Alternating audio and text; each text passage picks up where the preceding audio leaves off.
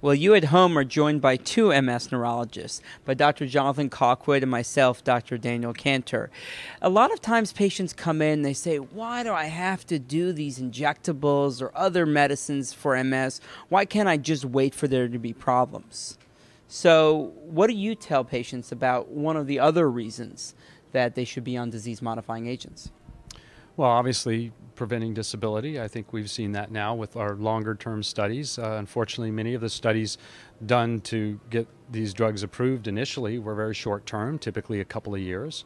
And then we need to find out what are the longer-term consequences of being on medication, and more importantly, being off medication.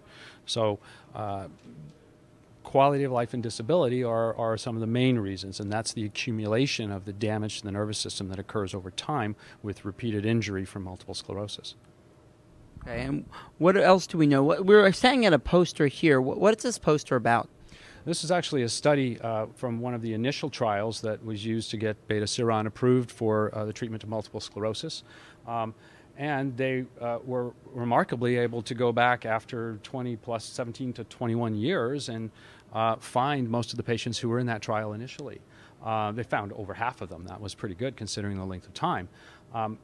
What they discovered in this process was that there was a higher mortality rate than anticipated in people who weren't on treatment in the initial clinical trial. So the people who were in the placebo group had a higher mortality rate. Wait, so you're saying starting out earlier, being on treatment, versus still being on treatment potentially by a later time means you're going to survive longer?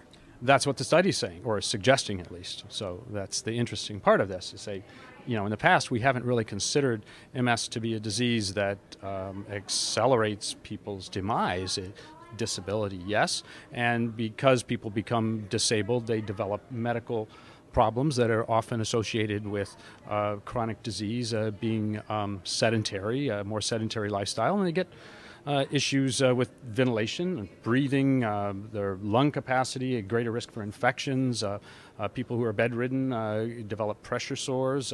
If you're not as active, you may gain weight and you're more prone to get diabetes and cardiovascular disease. So these have been contributors to the mortality in multiple sclerosis, but not necessarily directly due to MS, indirectly due to the disability caused by MS.